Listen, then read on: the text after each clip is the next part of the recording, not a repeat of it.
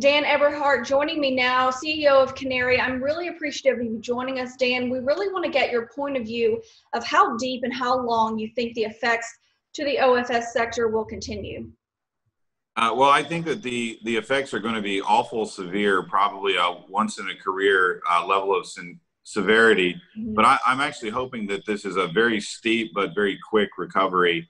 I think it's demand led, and when America opens up, then that's going to clear a lot of the oversupply of oil and gas.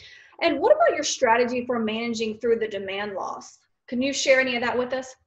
Sure. Well, first of all, I would just say it's heavy. But we're really trying to rationalize the company and push expenses down where possible.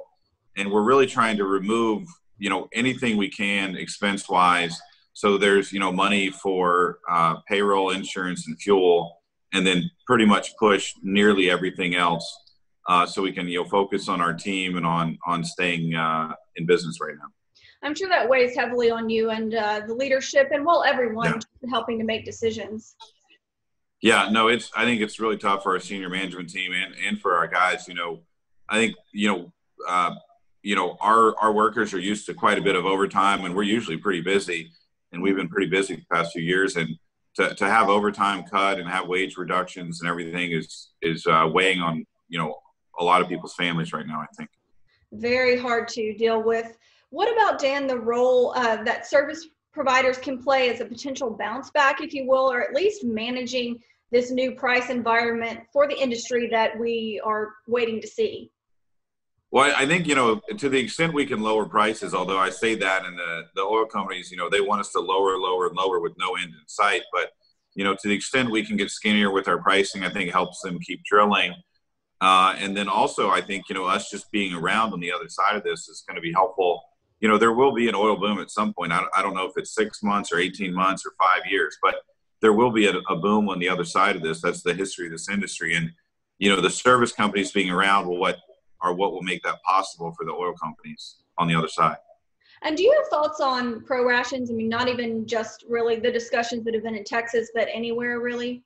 Yeah. So, and I testified before the Texas Railroad Commission and, against the proration. I think it's a bad idea. I understand where Commissioner Sidden was coming from, but, I'm a big believer that the free market will solve, and the free market, frankly, will get there quicker. So these oil companies know they're producing too much. Refiners are telling them, we don't want the order to cut back.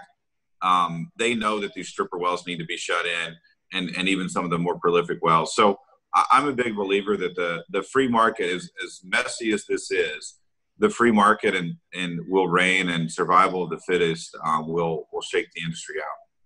And that really kind of continues into my next question about your thoughts about the government, the White House in particular. Do you think they should step in at all?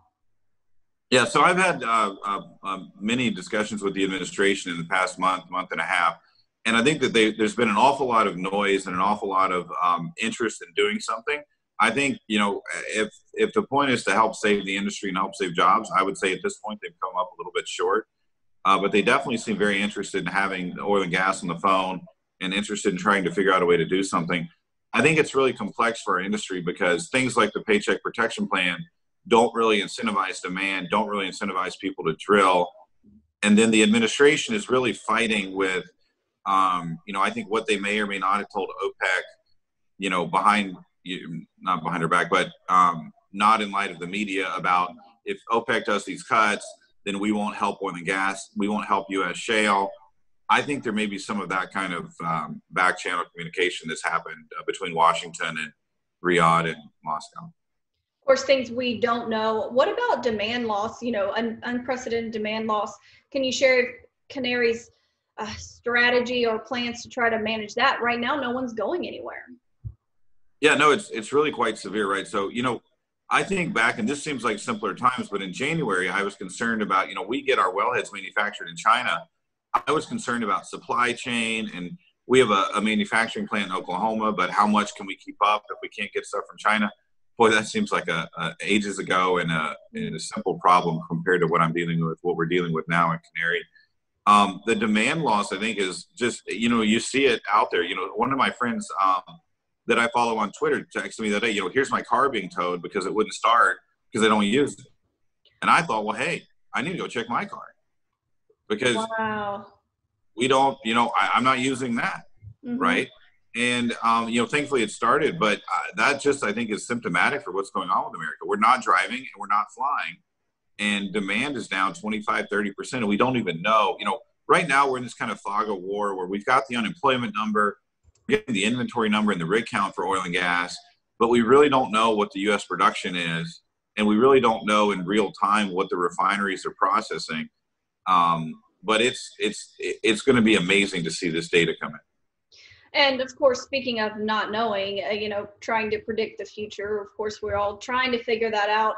Do you think there's a time that we'll start to be a little more optimistic about the U.S. shale market? Should we be already being optimistic to try to navigate through? Yeah, well, I mean, I'm really hanging on the phrase right now. It's always darkest before the dawn. Mm-hmm. And then I'm going to screw it up, but there's a Kobe Bryant quote that's, when, after I fall, I rise and rise and rise. And I, try to channel both of those things right now. But the truth of the matter is, it's a very difficult environment, but I think that there's room for optimism here. Look, the government is going to have to overstimulate the economy because there's going to be deflationary pressure. Mm-hmm. The government is going to have to put enough money into the helicopter money into the economy that somebody's buying a house and a few people are buying cars. The economy is not going to come back until, and I'm making these numbers up, but, 0.5% of people buy a home in the quarter, and, 2 or 3% of people buy a new car in the quarter. Until that kind of stuff happens, the government's going to have to keep spending because entire portions of the economy rely on, realtors and people doing mortgages rely on home sales. Obviously there's a whole industry built around selling cars. Until we can get the confidence back up, that's going to happen. And that they're going to have to spend, which is going to be inflation, which is going to push the oil price up. And then part of the overhang, and I mean, this craziness with oil going negative with the May contract and all, it's about storage. And so once we start driving again, we're going to burn off that storage and burn off those excess barrels, and we'll see supply and demand cross. And within 18 months, we're going to see at least a mini oil move. What about, if you can, Dan, thank you, share your thoughts with your colleagues, who are in the industry right now, about the ups and downs. You're a veteran in the industry. You've been through ups and downs. Maybe some haven't, but do you have any words there, continuing your message that you can share with us?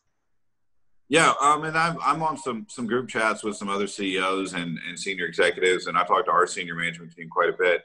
I think that, first of all, we're all going through this together in the industry, and, we've seen suppliers and vendors really work with us, and we've seen customers, at least try to keep us busy. And so we, try to make the entire chain kind of more efficient so we can be competitive against OPEC, I think, is one thing. And the other thing is to just realize this isn't forever.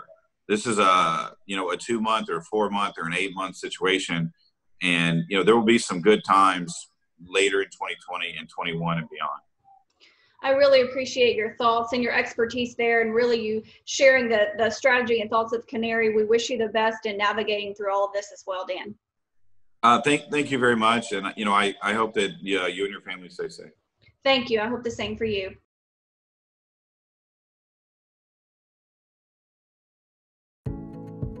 For more Hart Energy videos, follow our social media channels.